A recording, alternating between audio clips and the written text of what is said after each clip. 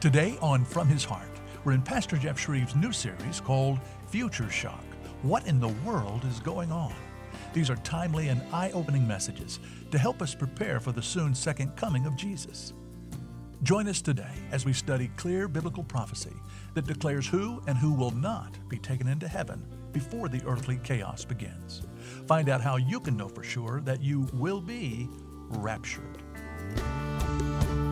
There is truth, there is love, there is hope that you always dreamed of. He can heal every scar. With real truth, real love, real hope from His heart.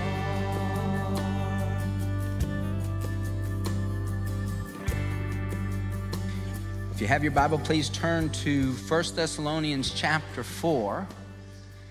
We want to talk today in our series, Future Shock.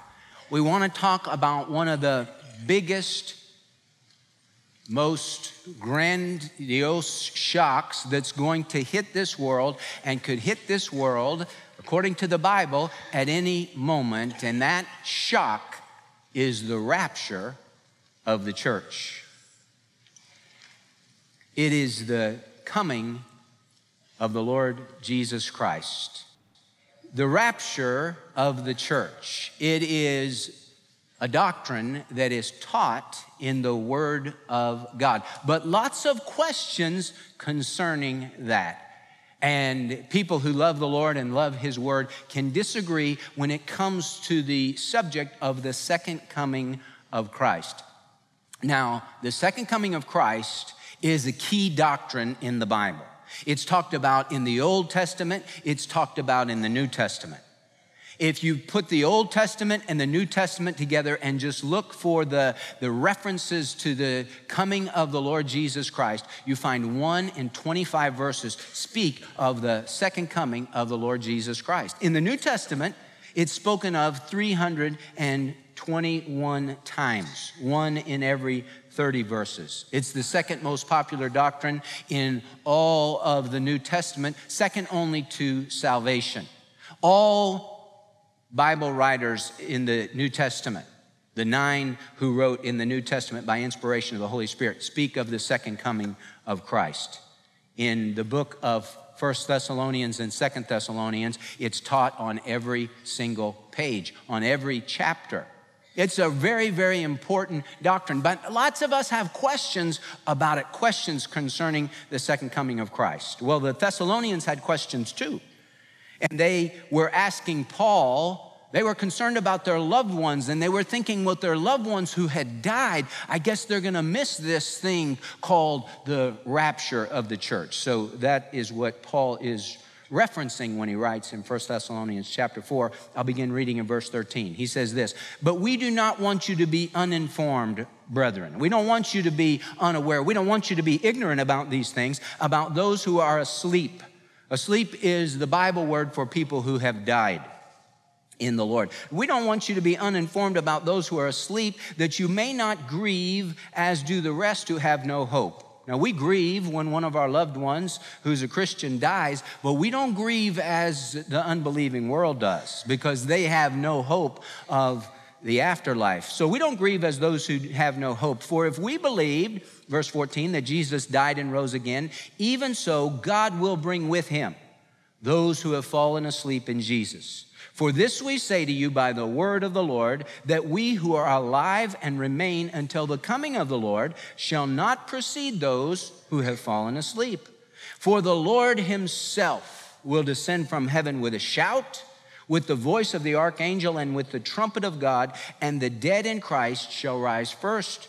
Then we who are alive and remain shall be caught up together with them in the clouds to meet the Lord in the air, and thus we shall always be with the Lord. Therefore, comfort one another with these words. The Thessalonians had questions concerning the coming of the Lord. You and I have questions concerning the coming of the Lord. So today we want to look at 4 key questions regarding this passage, regarding this discussion of the coming of the Lord that we know as the rapture. Question number 1, Very basic question. What is the rapture? What is the rapture?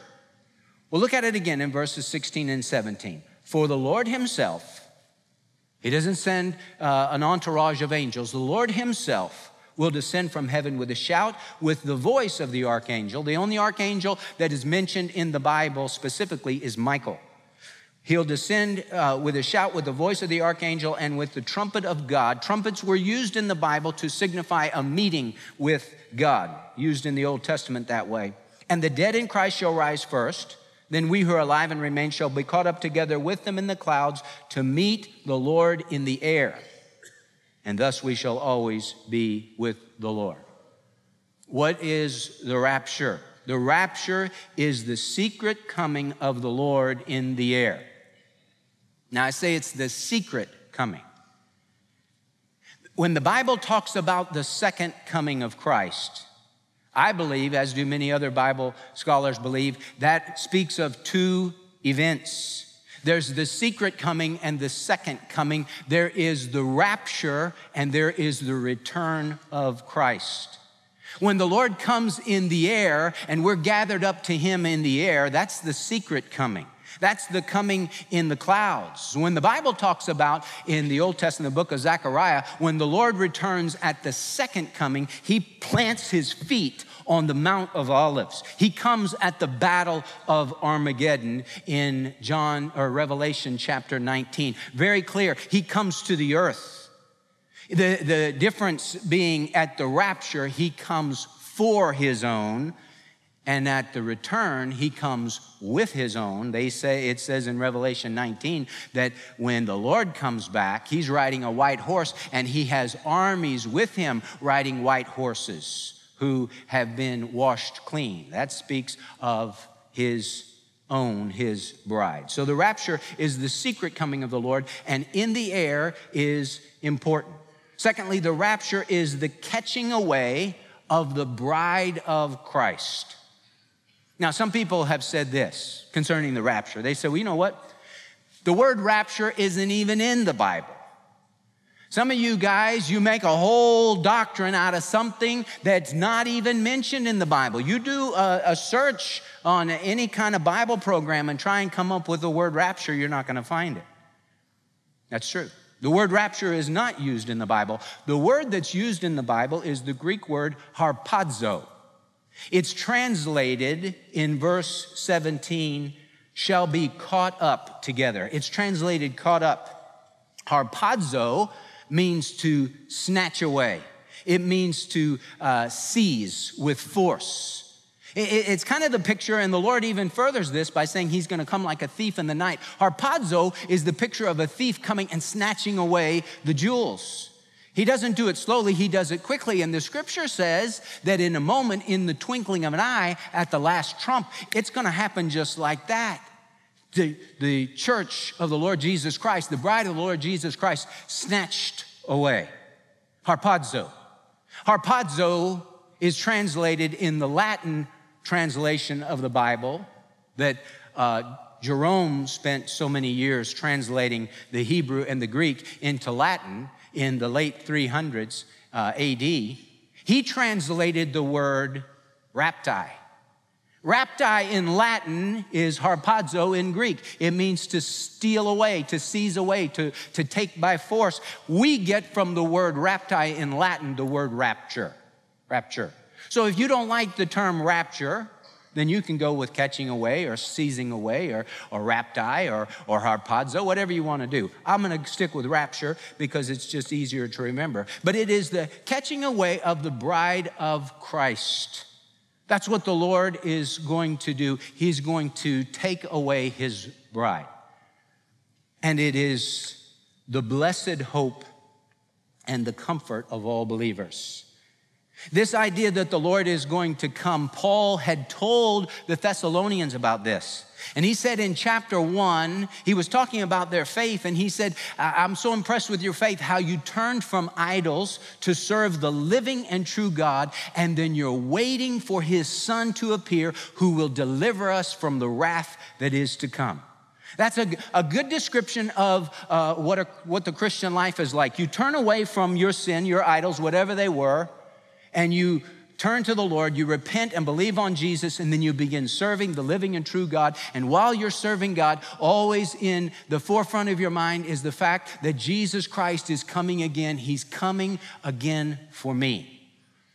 And it is a comfort, because Paul said in verse 18, therefore comfort one another with these words. Encourage one another with these words. Hey, are you down and discouraged? You think about the fact that the Lord is coming again.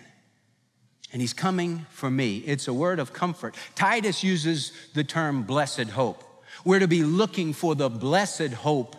And he says the appearing of the glory of our great God and Savior, Christ Jesus. Hey, incidentally, if anybody ever tells you that Jesus Christ is not God and the Bible doesn't ever declare him God, go to Titus chapter 2, verse 13. The glory of our great God and Savior. Who's our great God and Savior? Jesus Christ. That's our great God and Savior. But here's the point. The idea of the rapture, what is it? It's the Lord coming in the clouds to call us in a moment, in the twinkling of an eye, to snatch away his church, his bride, to himself. In John chapter 13, Jesus told his disciples some bad news. He said, guys, it's at the Last Supper. He said, guys, I'm going away. And so you're going away? What do you mean you're going away? I'm going away. It's to your advantage that I go away. They're like, no way is it to our advantage that you go away. Jesus, we want you to stay here. No, I'm going to go away. And then in chapter 14, because they were so forlorn, he said, let not your hearts be troubled. Believe in God, believe also in me. In my Father's house there are many dwelling places. If I were not so, I would have told you, for I go to prepare a place for you. And if I go and prepare a place for you, I will come again and receive you to myself, that where I am, there you may be also. Now, those were words of comfort that he gave to his disciples. And it's a picture in that passage in John 14, 1 through 3. It's a picture of the Jewish wedding ceremony.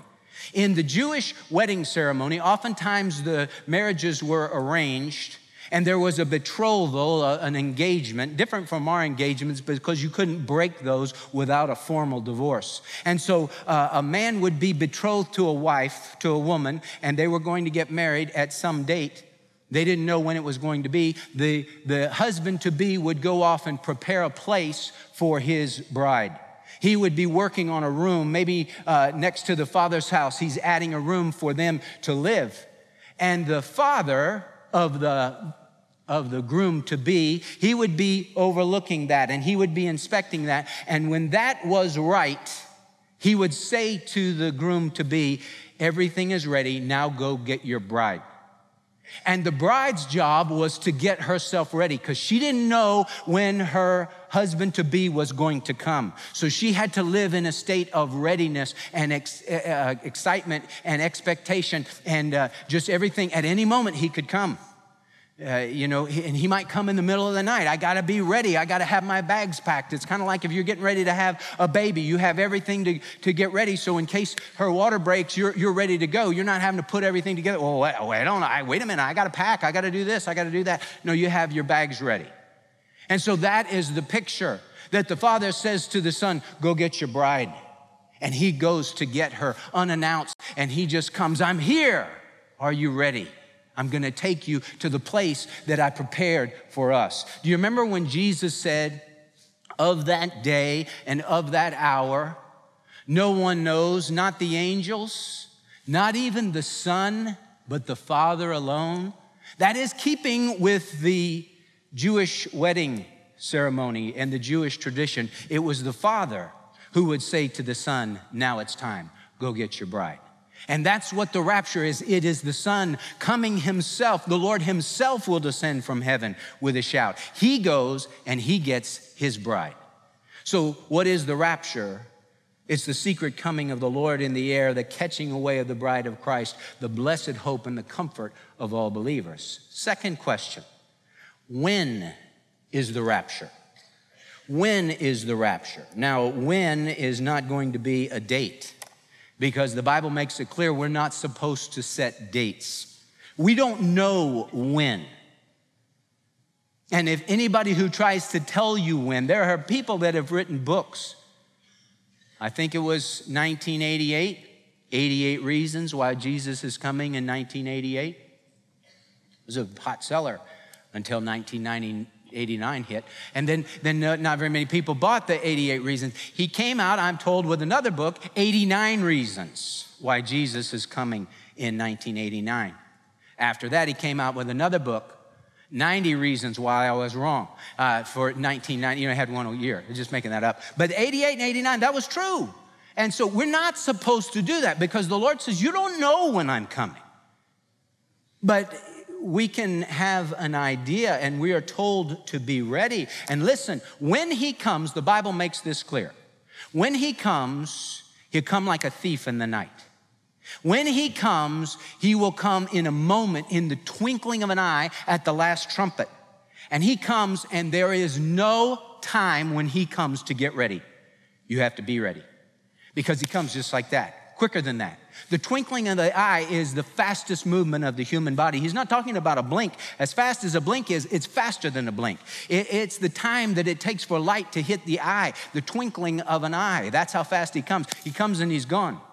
That's why in the clip, Left Behind, we saw those people were just gone, left behind. Their clothes are just there. They're just translated out of those clothes. And you could be sitting and talking to a person who is raptured before your eyes, and you would say, what happened? This person was just here, now they're just gone, because that's how quickly it happens. You must be ready. But in general, when is this going to take place? Well, there are schools of thought regarding the second coming of Jesus. I want to put some of these on a screen for you to help you. Now, I want you to know up front, I make no bones about the fact that I believe what I believe, and we're going to talk about that, but other people believe other things. Other people smarter than me don't see it the same way as I do when it comes to eschatology, the study of end times. But that's okay.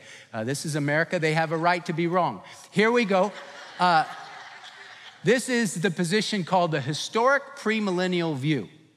There's the cross of Christ. Jesus died on the cross. There's an indefinite period of time called the church age, and then there is a break, which begins the tribulation period, which is 7 years long, and then Jesus returns, and what we just read about the rapture of the church and the return of Christ, that's all like one event.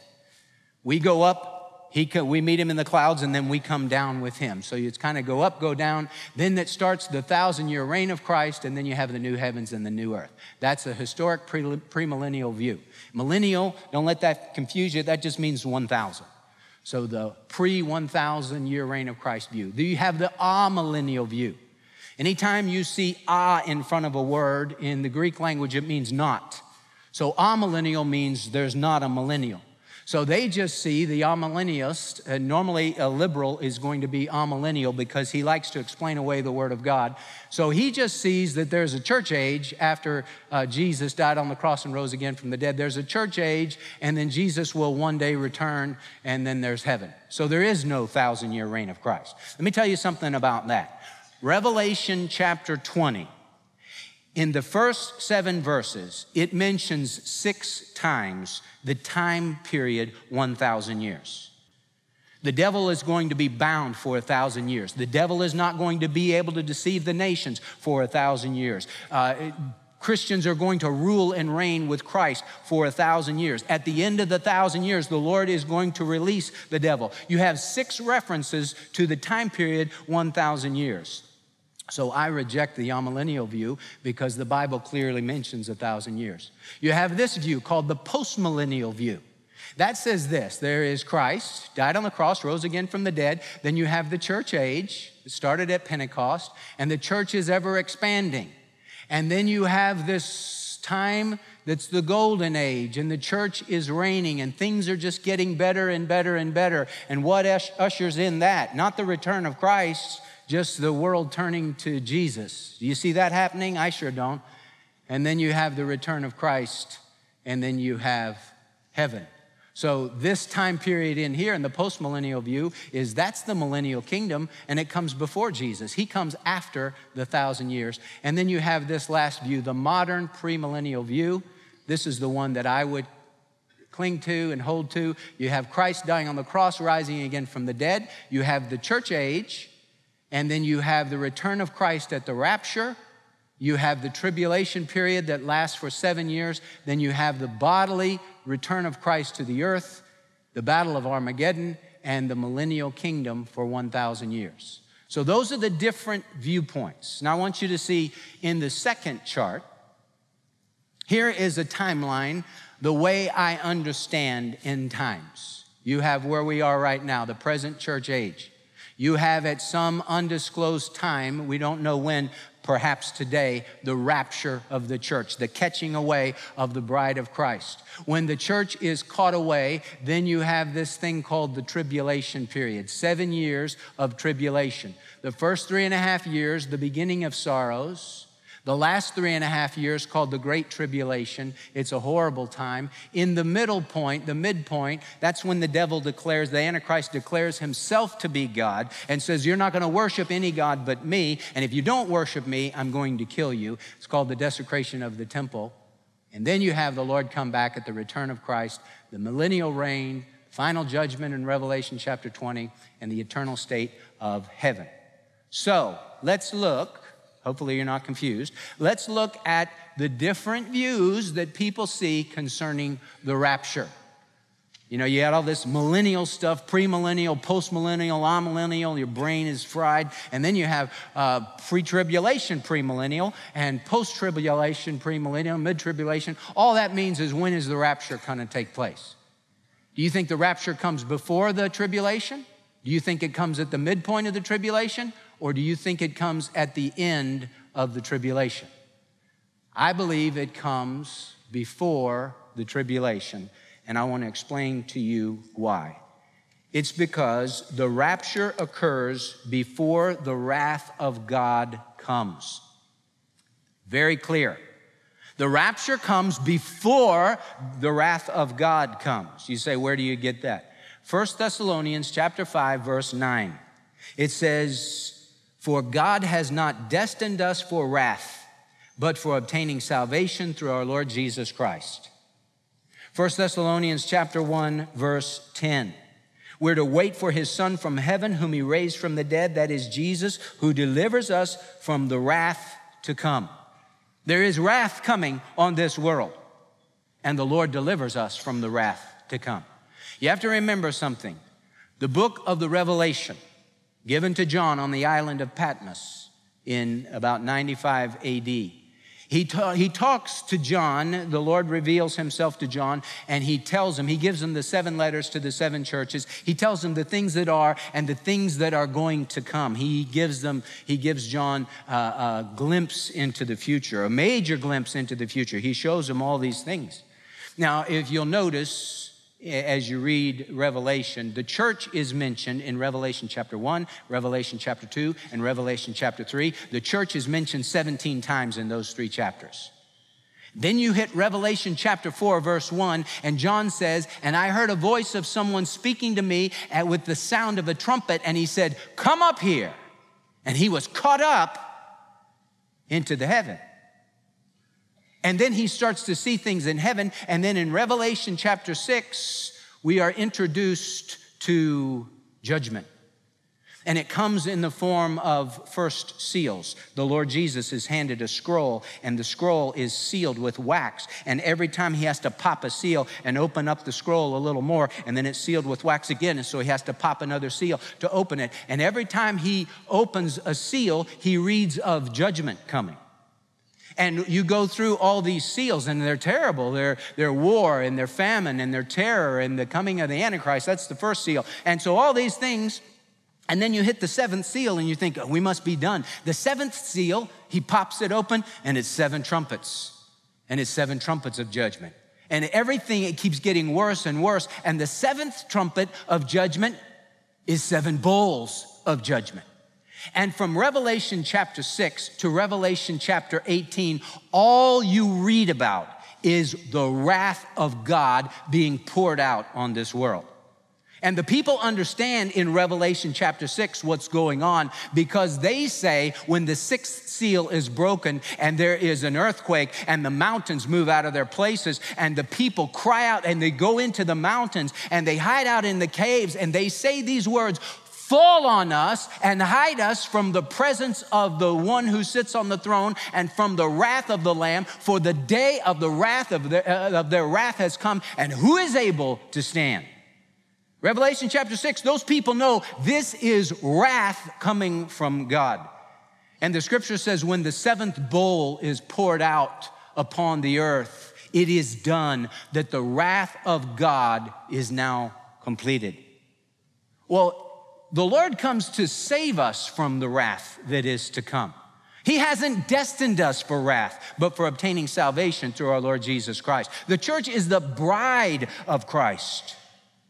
Well, what kind of a husband beats up his bride before he takes her to the wedding? I mean, that would be a crazy kind of deal. No, the Lord takes out his bride before the wrath comes, because it's clear that it comes, the rapture occurs before the wrath of God comes. And secondly, the rapture occurs before the revealing of the Antichrist comes. You say, where do you get that from?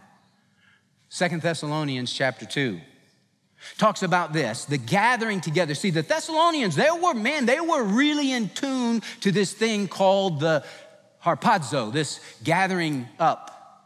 And Paul says, I'm giving you this by the word of the Lord. You know, one Bible commentator said in the Old Testament, they didn't have any concept of this thing called the rapture. That's why Paul says in 1 Corinthians chapter 15, behold, I tell you a mystery. It's something that hasn't been disclosed before. But I'm telling you this now because the Lord has revealed this now. I tell you, he says in verse 15, for this we say to you by the word of the Lord. And what is going to happen? Here is the timeline for the rapture. There is going to be a falling away from the truth that is going to take place before the Lord returns. He says that in 2 Thessalonians chapter 2. The gathering together will not take place until there is first an apostasy, a falling away.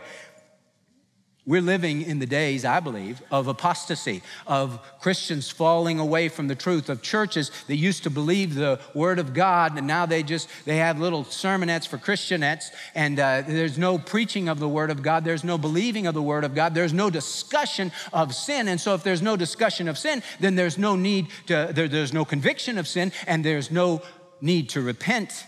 And so people just come to church and they just get encouraged and hey, just keep on going, buddy. You're doing great and God loves you and he wants to fulfill your dreams. And, the Lord is just some heavenly bellhop. He's just there ready to snap too. You snap your fingers and he runs and he's like a little genie in a bottle. You just rub the bottle and he comes out and he says, yes, master. That isn't God.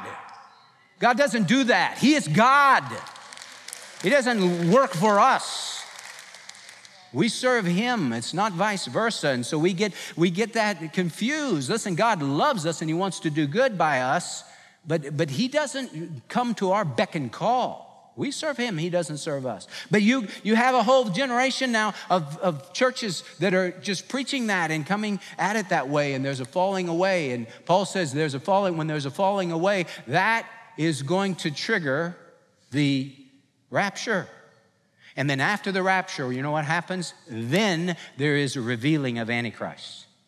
The scripture goes on to say in 2 Thessalonians chapter 2 that there is a restraining force in the world today that is restraining the revealing of Antichrist. I believe when he talks about that, he's talking about Christians. He's talking about the Holy Spirit in the Christians. But what happens at the rapture? The Lord calls out those who are possessors of the Holy Spirit. He descends from heaven with a shout. It's a shout of command.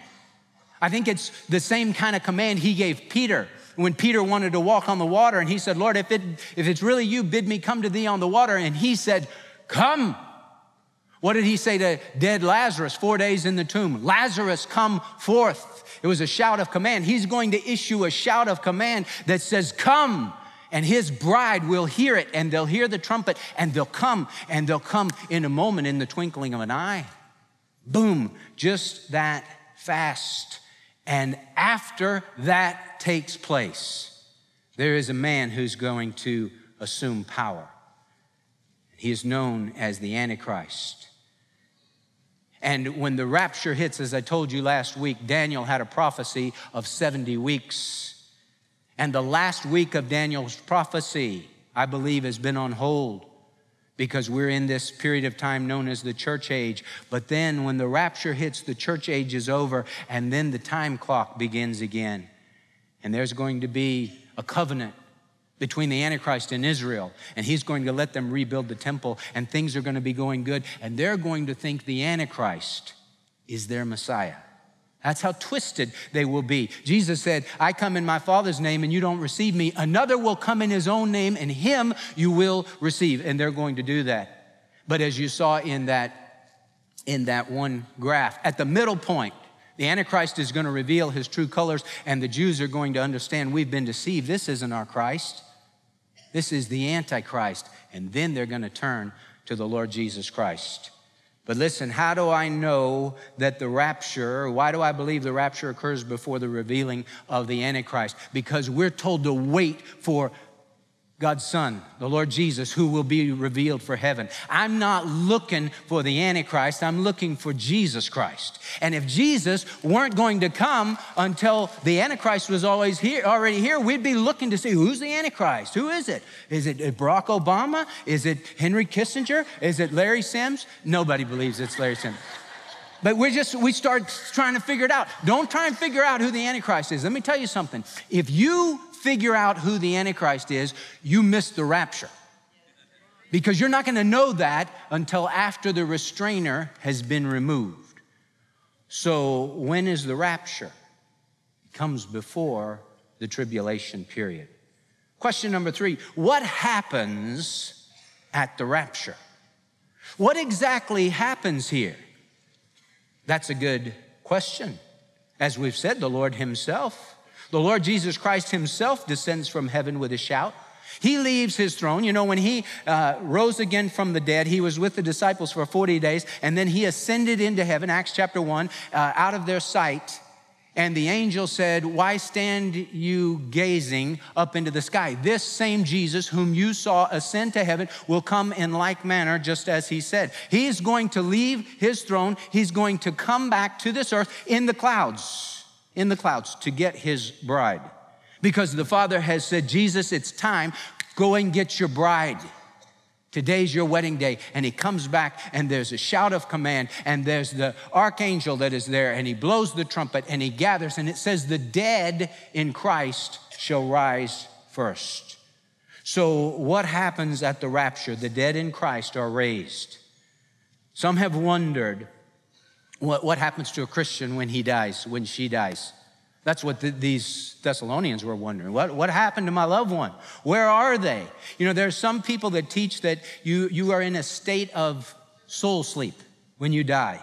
Where do you go? Do you go to be with the Lord? No, you don't go to be with the Lord. You're just in a state of sleep, a state of slumber. You're in soul sleep.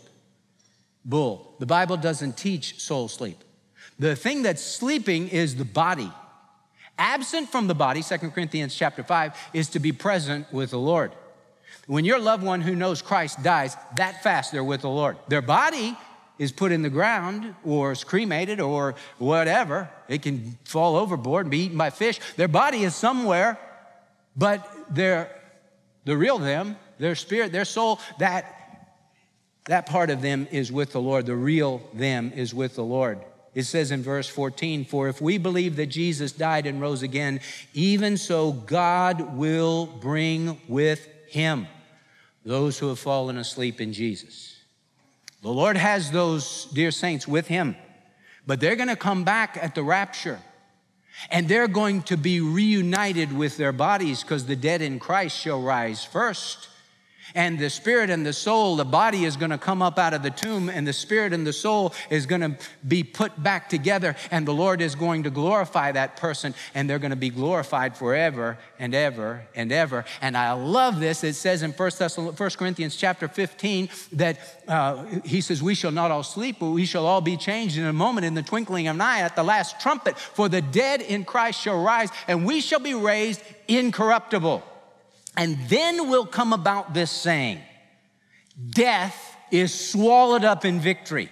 O death, where is your victory? O death, where is your sting? Those people who trusted Christ, who come up out of the tomb, they can laugh at death and mock at death and say, oh, death, you couldn't hold me. Oh, grave, you couldn't hold me. Oh, death, where is your victory? Oh, death, where is your sting? The sting of death is sin, and the power of sin is the law. But thanks be to God who gives us the victory through our Lord Jesus Christ. That is in the future. So the dead in Christ are raised. Secondly, Christians are given a glorified body. This is such good news that we get a new body.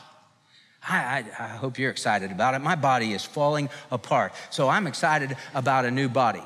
It says in Philippians chapter 3, for our citizenship is in heaven, from which also we eagerly wait for a Savior. Not for the Antichrist to appear, we wait for a Savior, the Lord Jesus Christ, who will transform the body of our humble state into conformity with the body of his glory by the exertion of the power that he has, even to subject all things to himself.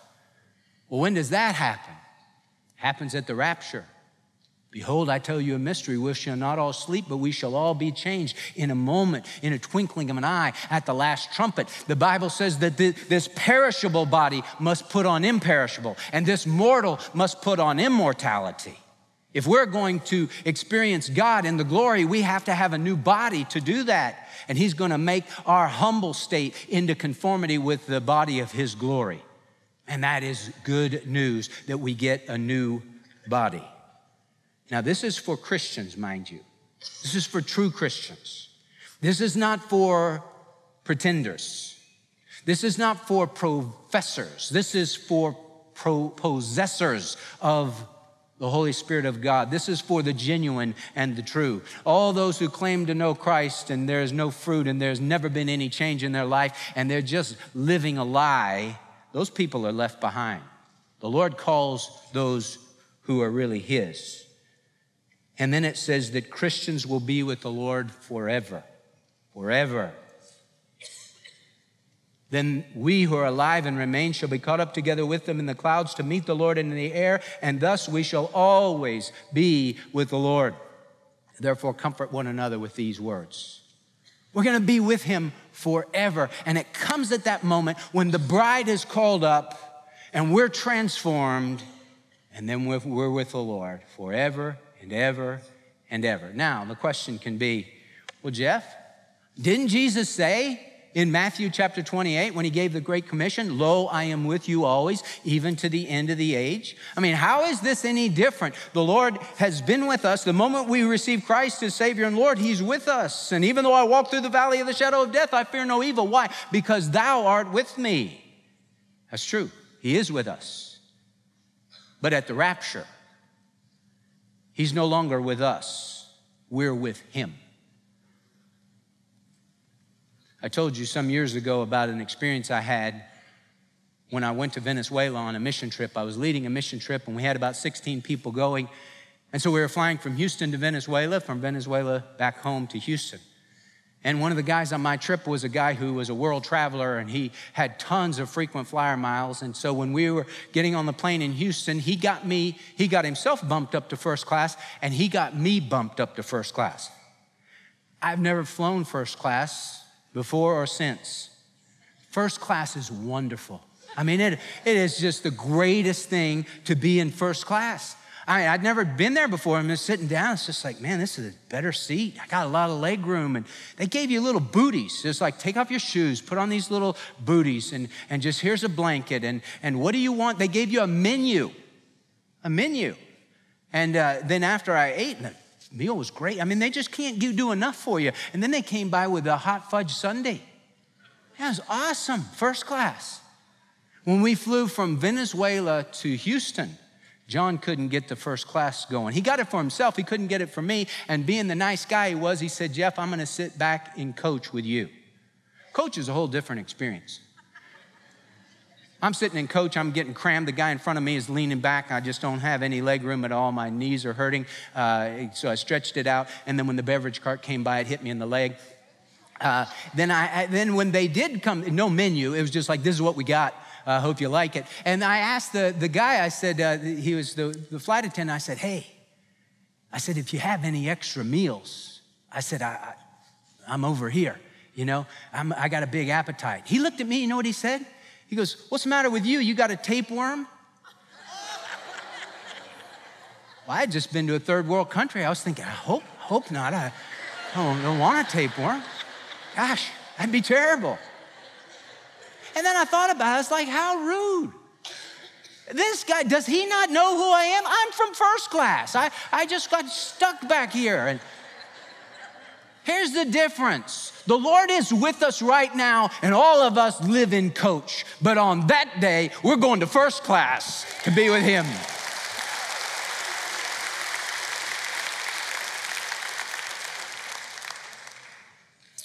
So the last question.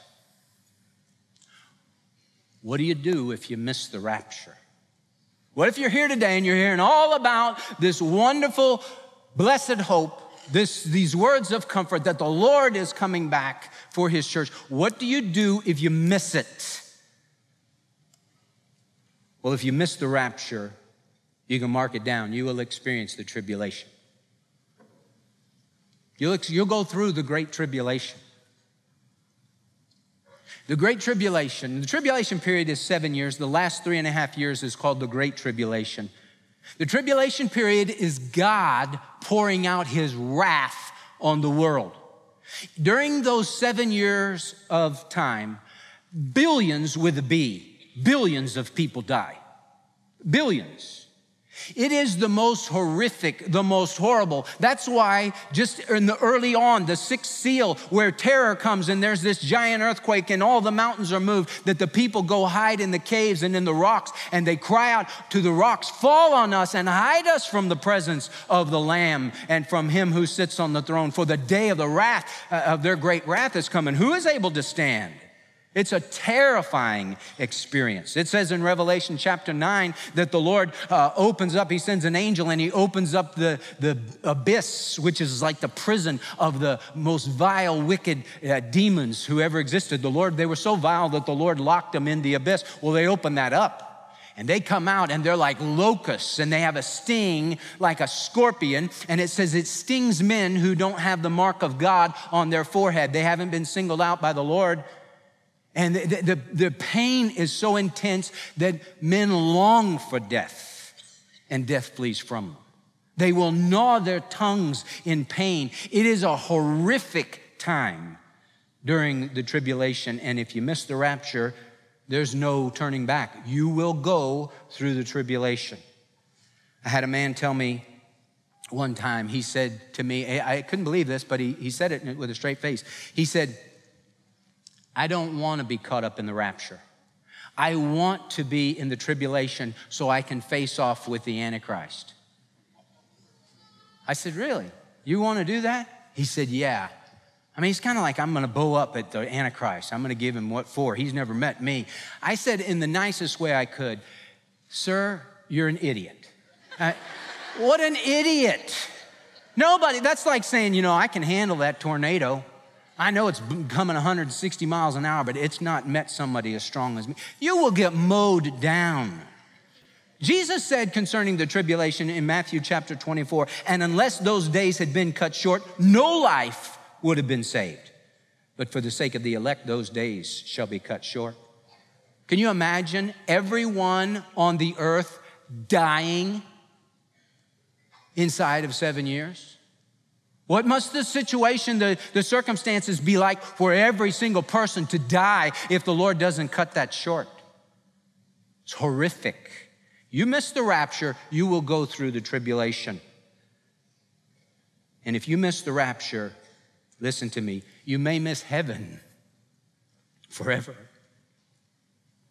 Lots of people think, well, if I miss the rapture, Jeff, then I'll know, maybe you're here and you're thinking that, well, I'll know if the rapture hits like it did on the Left Behind movie and I'm on an airplane and praise God, both my pilots are lost and that thing's not gonna crash. And so, but I'll know, I see all these suits of clothes and people just gone and you know, millions and millions and millions of people just gone like that. I'll know that the Bible is true, that the scripture is true, and I'll put my faith and trust in Jesus Christ. Oh, you think you will, huh? Hey, listen, the Bible talks about during the tribulation period, there are untold millions of people that get saved, many of them Jews.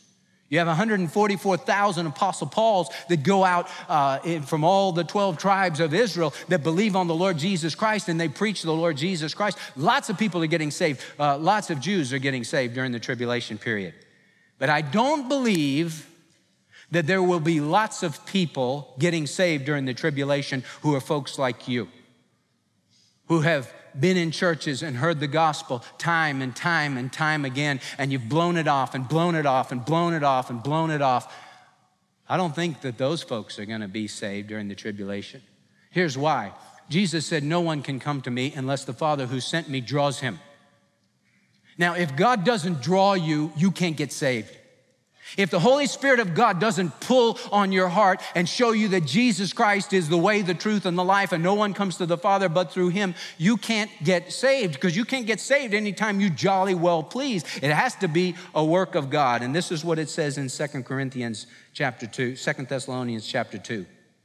Talking about the restrainer being removed that holds back the revealing of Antichrist. And it says, and then that lawless one will be revealed. That is the one whose coming is in accord with the activity of Satan, with all power and signs and false wonders, and with all the deception of wickedness for those who perish.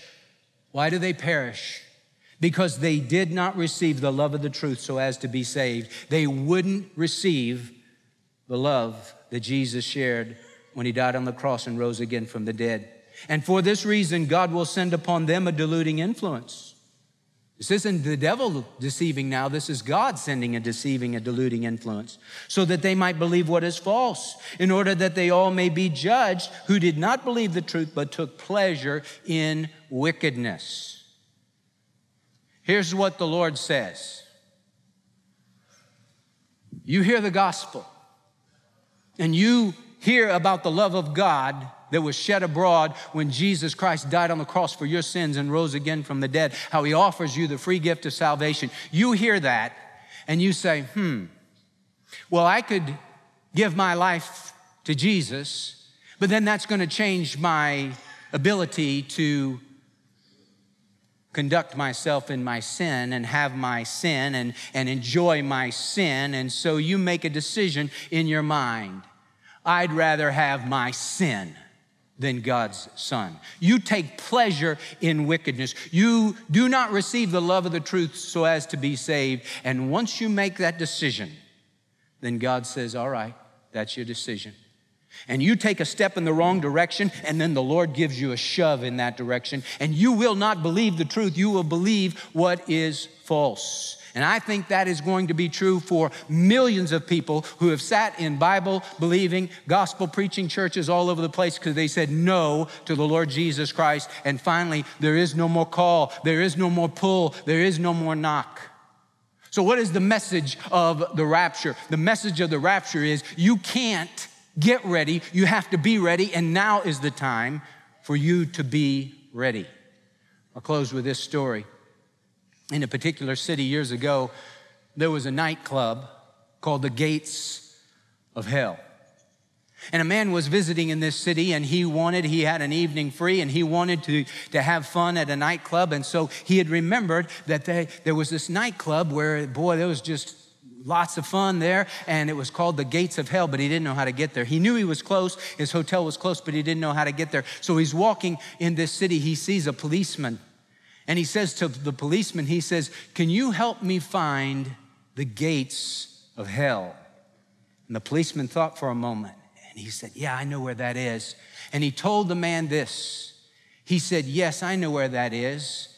It was right past a church. And so he said this to the man. He said, go down this street and go right past Calvary, and you'll find the gates of hell. Maybe you're here today, and I'm telling you, you're one heartbeat away from an eternity without Christ if you don't know him. And listen, if you go past Calvary, you will find the gates of hell. But the good news is you don't have to go past Calvary. You can stop at Calvary and you can bow your heart and you can bow your life and you can say, Jesus, Son of David, have mercy on me. And just as we sang this morning, Jesus saves, and he'll save anybody who will cry out to him in repentance of faith. Would that be you today? That be you today?